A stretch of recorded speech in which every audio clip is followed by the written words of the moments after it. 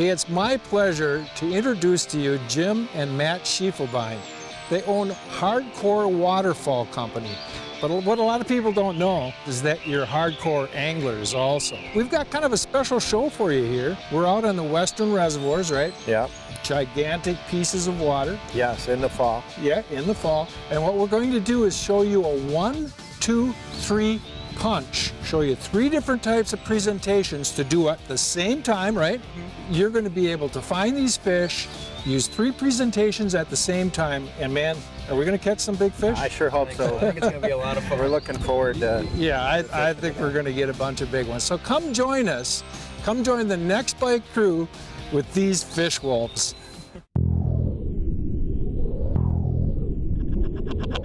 Just looking for the next bite, next bite, next bite, next bite. Just looking for the next bite.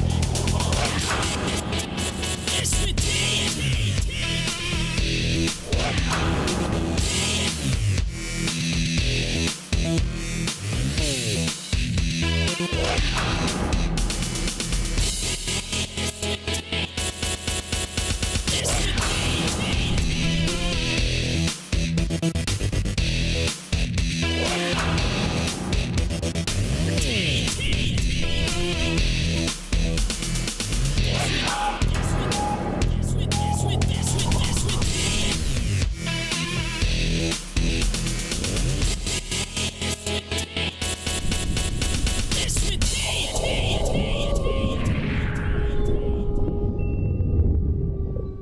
Lake Sakakawea, the largest man-made lake located entirely within North Dakota. There's currently an incredible amount of smelt in the system, providing plenty of food for many different species of fish. I'll have a chub out and cast. I think that's what we'll all do.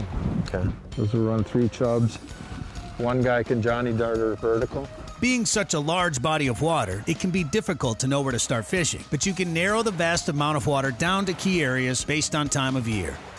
In fall on Sakakawea and the other western reservoirs, we like to target the points of steep break lines and also where the channel goes into shore and causes more steep break lines because the wind will drive the bait fish up against there, and it's a very good spot for big fish to easily find food. Another thing we like to look at is sunken islands, around the tips of the sunken islands and on top. The wind will drive the bait up there, and it's another great spot for big fish to find food. So if you're out here in the fall, be sure to look for steep break lines and pods of smelt. You should be able to find some fish. I'm just going to set the hook. He's on there. Go ahead and net him, Matty. Matt, can you grab the net? Oh, yeah.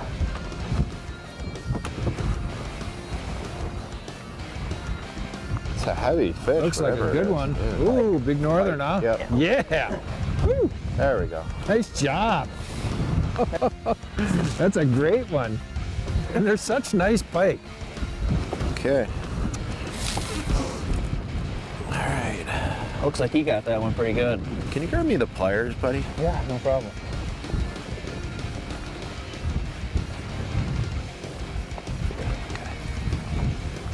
All right. This is a pretty good example. We'll be even catching for a couple days now. There's a lot of great pike. Catching them on chubs in this fall pattern in September, and there's a lot of nice pike. These are great fighting fish. A lot of fun to catch. See they're fat, but great fish. A lot of fun to catch on a chub. You know, there's not many places in the States where you can catch pike like this. Look at the belly on that thing. Yeah, See how I yeah, stick my I mean, finger? All of them are healthy fish. Yep. It's kind of cool to be able to come to a place and get them of yeah, this size. Get this guy back in the water and try to catch another one. Yeah.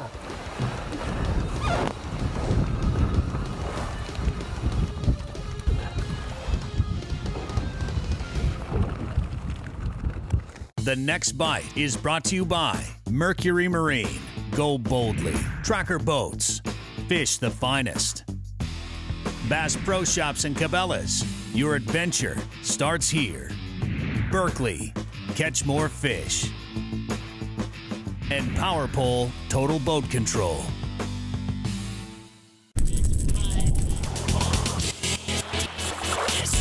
Closed captioning for The Next Bite is provided by Precision Trolling Data, the authority for crankbait diving depth information. There are tons of sharp breaks and sunken islands on Lake Sakakawea, so many that your electronics become extremely important. The way you set up your electronics is not the standard setup, simply because you're trying to cover as much water as possible, as well as trying to cover the steepest breaks.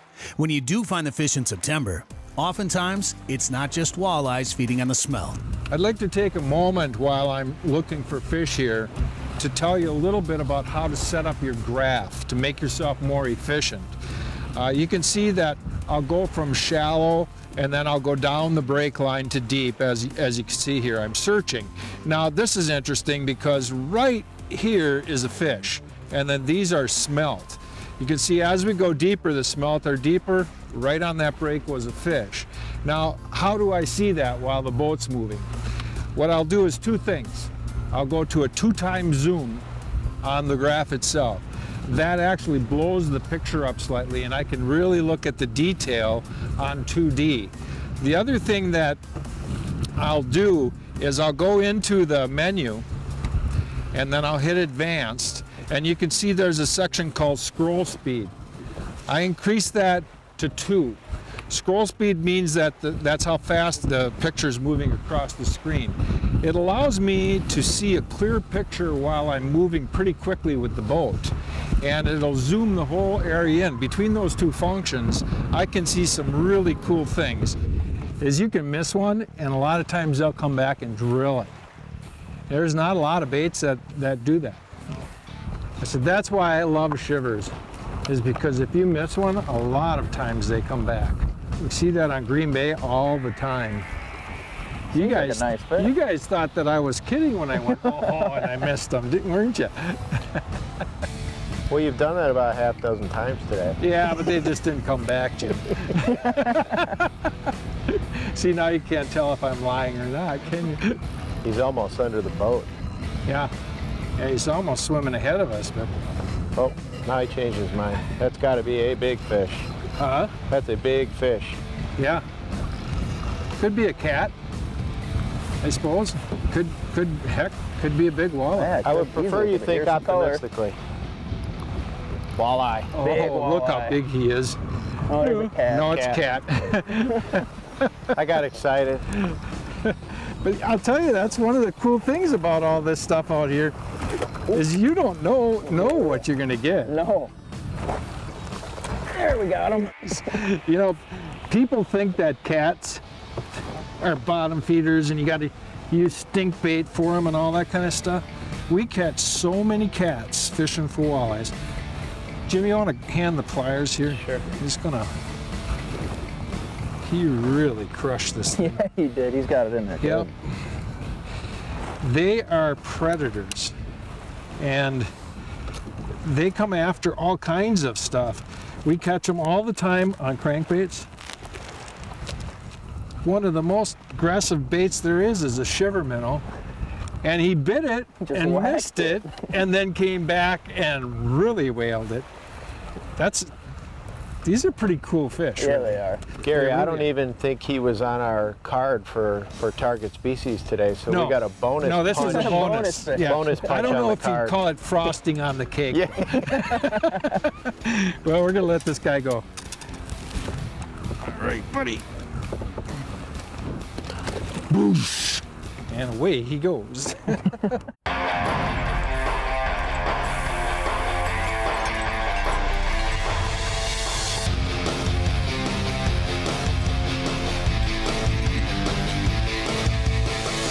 Total Control, presented by Power Pole. 20 years of trust evolved from Total Boat Control. Trolling for walleyes is one of the most popular techniques all over the country, to put a lot of them in the boat. And when it comes to rods, this is a situation where I'm going to make sure that I have the right length rods, durable rods, and for many, many years, the Bass Pro Shops Walleye Angler Signature Series rod was one of the most popular amongst many people in the Midwest. It had the right action. It was strong. It did the job whether you were pulling planer boards or flatline trolling. And when we look at the new model here that Bass Pro's come out with, it's called the Prodigy Walleye series. You're gonna see the same actions within these rods as what those walleye angler rods were. There's a couple changes we've made to them. Obviously the setup is actually a little bit lighter, the rods are lighter, the graphite's a higher quality. But you'll see at the end of all of the trolling rods, we've made kind of an activator tip, a light colored neon green tip at the end of all of the trolling rods. And what that does for you is if you're flatline trolling, you're able to read small crankbaits working very, very well. If they pick up a weed, you can see it in a heartbeat. So something that's added that's really, really nice. This is the 8.5 foot telescopic rod that I'll use for planer boards, for flatline trolling, bigger crankbaits. But the rod right here that we made sure definitely stayed in the line is the 9.5 foot telescopic rods. So you can imagine the type of spread that you can get if you have a 9.5 foot rod out each side. And I use that for lead core all the time. You can have a great spread. So definitely check out this series. For the price, they're extremely strong. They'll get the job done when it comes to trolling for walleyes, no matter what body of water you want to go out and catch a bunch of them on. In North Dakota, you can use 2 lines per person in the boat. It's important to figure out a way to utilize all of the lines possible. Oh, yep, there's one. You got him, Matt? Pretty decent? Feels like a pretty nice one so far. Need the net? Oh yeah, he looks like a decent. Yeah, that rod doubles over really good. Feels like a pretty nice fish. Yeah, I turned around and looked, and there he was. Oh, a nice northern. Ooh. Nice. Nice. Oh, he just popped off in the net. That fish is a natural-born movie star. That's the way I like to release it, Yes, Northern. yes. Oh, yeah. Otherwise, they'll battle you right to the floor. Yep. He got one eye? It's just, he's blind in the one. Yeah, he's got one eye. Matt, do you always go after a one-eyed fish? I try to. They're easier to Sneak up on them? Yeah. Although there are many different lure choices, the deep water narrows things down to mostly heavy presentations, making glide baits a perfect option. We're utilizing a 1, 2, 3 punch while we're fishing today. The first punch is the big chubs. You know, you use those types of baits on a fall bite like this because you can get a big fish. You can get big northern, you can get big walleyes. You never know what those chubs are going to attract. And then we've got more action style baits that we're using. The first one here is called the Johnny Darter. We're using that to snap vertically. It's a great vertical jigging bait. And then I've got a shiver minnow on this rod. I actually cast with this bait. Sometimes if we're working, say, 30 feet, I might want to take some casts up into 25 or into 20 feet just to see if there's fish up there. So between the 3 different techniques, the big fish, big chub type technique, the vertical jigging technique, and then the casting with the shiver minnow, we've got a great lineup of presentations to catch a lot of fish in a late fall bite. Oh, there's one, boys. You got one, Gare? Yeah. Yeah, oh yeah. We'll need the net for this one. Yeah, it's not too bad a one. Did you see him yet? No. No, I didn't. Ooh. He's cruising a little bit like a big northern, but... Seems like Big a nice walleye. It's a big walleye. Okay, here he comes, Jim. Fish, nice fish. Oh, he just got nice. Oh, he's got it down He there. inhaled that. Man, look at he almost swallowed the thing. Yeah, that one's gonna hurt coming out. You know a good dentist? All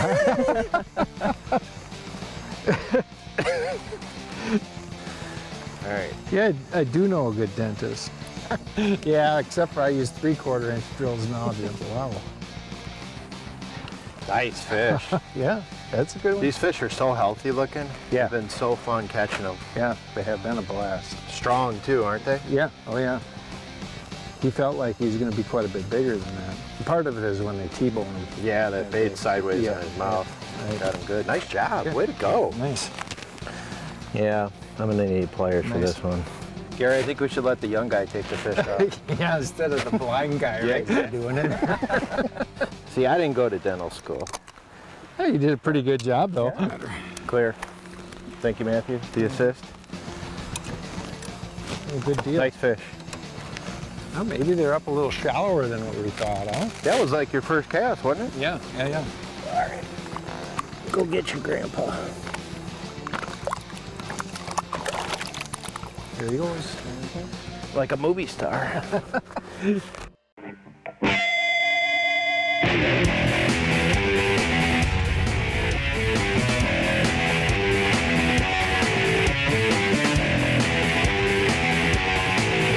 Hot topics, leading information and tackling techniques to make you a better angler. Presented by Mercury. When it comes to rods, everyone has their favorite rod. And to me, it's really nice to know when to have your most sensitive rod in your lineup. And my favorite rod is a Fenwick World Class. When it comes to pitching jigs, to me, you want to have the best rod you have in your lineup. And to me, the World Class is that. And especially I have a 7'2", medium action is my favorite. And that 7'2" length is very important when you're pitching lightweight jigs. It helps you cast further. This World Class rod has Fuji guides, which are very smooth, which is also very important when you're casting lightweight jigs to cast further. And lightweight is very important when it comes to sensitivity, because the lighter the rod is, the more that movement of the line is going to be amplified throughout the rod. And so this World Class rod to me has been my favorite for over 5 years, because pitching jigs is one of the techniques that took me a long time to master. A lot of times you're dealing with wind and a lot of bow in your line, and it can be very tough to detect when you hit bottom, and obviously even bites. And so having a no stretch line and a very sensitive rod is going to put the odds in your favor a lot more. Checking multiple different species off the list is a fun, easy way to pass the time between walleye bites. It doesn't matter if they're white bass, smallmouth bass, northern pike, or even catfish. They can also give you clues as to where exactly in the water column active fish may be waiting to feed. Well, we'll check this off our size list. No more little ones. Dropping a rod with a creek chub down to the bottom can seem simple. Normally, we would say keep it simple, but to avoid tangles, small changes need to be made. We're running creek chubs today, and what we always try to do is spread the rods and the creek chubs out as far away from the boat as we can so we can all run 2 rods at one time. Now up at the front of the boat, Gary's using a little bit shorter rod with a heavier weight to keep his creek chub forward, and Matt and I are in the back using these longer rods to keep the creek chubs out away from the boat so we can use a Johnny Darter at the same time, and we can both use 2 rods. Now these rods have an extra fast tip so we can watch the tips load up. When they get a strike, you can see the tip will just ease back, and we can feed the line to the fish, or we can grab it out of the rod holder. If it already hasn't, we can set the hook right away. So getting the boat in a position where we can all use 2 rods at one time and spreading them apart is an effective way to run 2 rods at one time. Boy, he really peeled out a lot of line. But this was giant chub, and he bit it really hard. Oh yeah, there he is. You got a hook into him? Yeah, I do. Oh yeah, that looks like a good one. You know, he doesn't feel that big. Oh, I still got a lot. Oh, wait a minute, he's getting a lot bigger. Oh, yeah, this is a big fish. Now. I must have had a lot of slack yet in the line from what he took out. No, this is a good fish. Oh yeah. I've had walleyes fight like they act like a pike, and then you get them up and they're 29 inches. Yeah. They make those runs like that. Right. Well, we use this mambo, you know, looking for the big fish, whatever it is. It's a good one. Yeah. Big bait, big fish. Big pike. Big pike, big pike, big pike. Oh yeah! Wow, that's a nice one. Yeah, it is. Oh wow, That's a heavy fish. Wow. Looks like he swallowed a softball. Yeah, look at that. Look at how fat he is. Holy cow. Man, that's what you come out here for. That's you don't know if you're going to get a big walleye or a pike like this. Oh, look at that. That's a neat fish, huh, Gary? That's cool. You just, I mean, look at how much he's eating. He just eating smelt and eating smelt. That could have been your giant chub, too. Yeah. Well, I don't know if the chub was quite that big. Yeah, he's got the feed bag on. Yeah, I think he swallowed the hook too, so we're gonna cut it off. That's what they always recommend to do. Yeah, it's gone. Yeah, no doubt about that. Here, I got scissors here, Jim. Let's go ahead and clip it right off. There we go. Attaboy. Let's get this guy back in. He's gonna live. Oh yeah. Cutting. The hook saved him.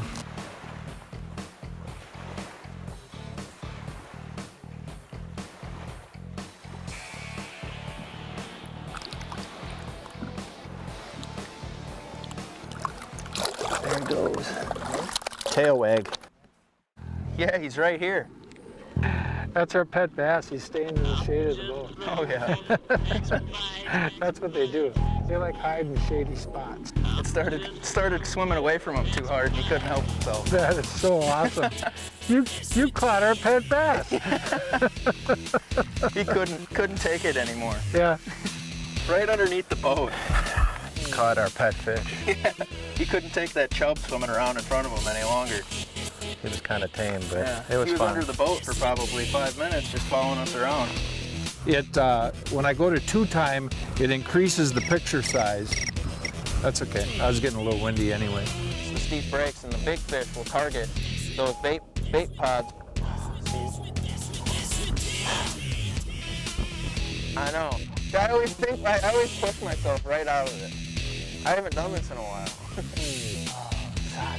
So when The Next Bite would like to thank North Shore Inn and Suites in Garrison, North Dakota, located just minutes from Lake Sakakawea. Whether you're just passing through or looking for exciting hunting and fishing opportunities, the North Shore Inn and Suites offers many amenities for your enjoyment. For more information on North Shore Inn and Suites, please visit garrisonmotel.com or call 701-7202.